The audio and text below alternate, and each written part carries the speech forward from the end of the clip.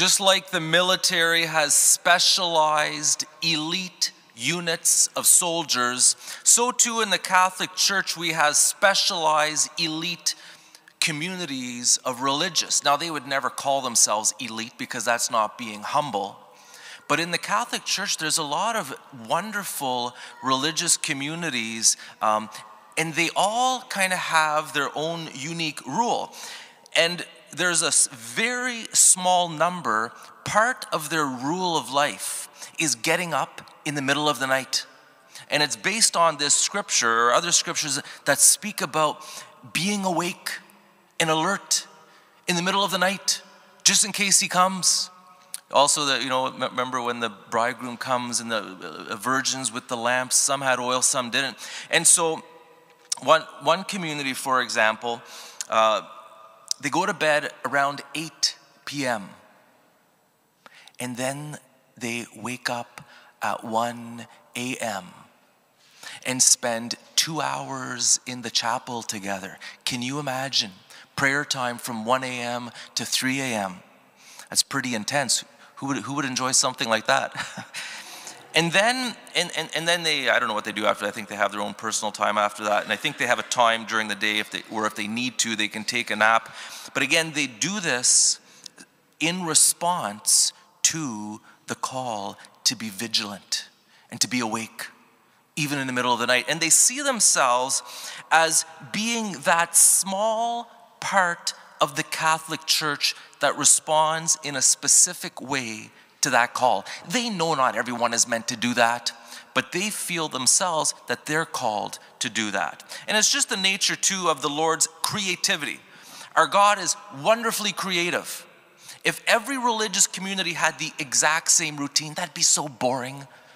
As a matter of fact, I think we need more creativity. Remember years ago, there was these monks, they lived on pillars up in the air. Talk about creative. We need to bring that back. Anyways, so these religious communities, very, very unique, fulfilling a specific kind of response to the gospel call, but there are some individuals who've done the same thing. For example, St. John Vianney. Have you heard of him, the Curé of Ars? He's the patron saint of all parish priests.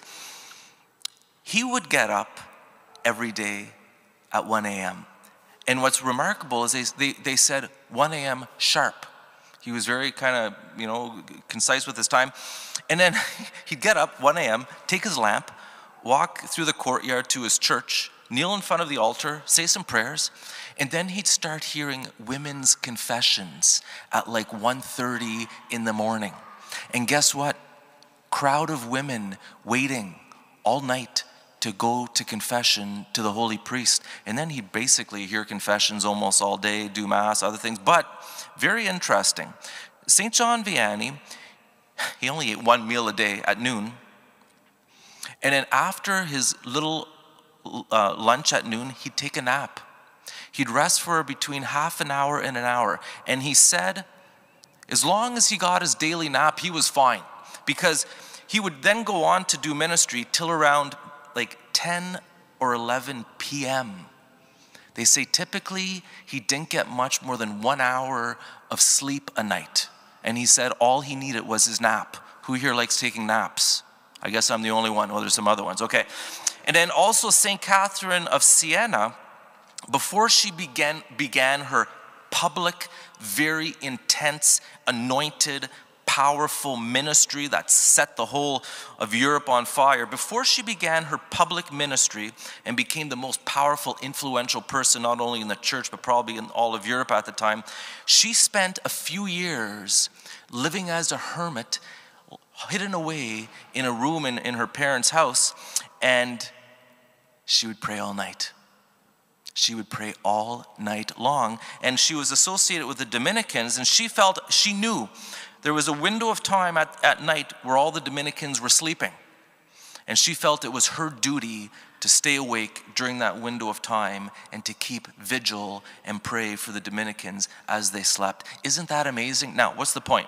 The point is each one of us is called to find our own rhythm of life, our own personal rule or routine, our own way of carrying through our day that glorifies God and that helps us ideally to remain in God's presence, recollected throughout the day. Because Scripture says, from the rising of the sun to its setting, the name of the Lord is to be praised.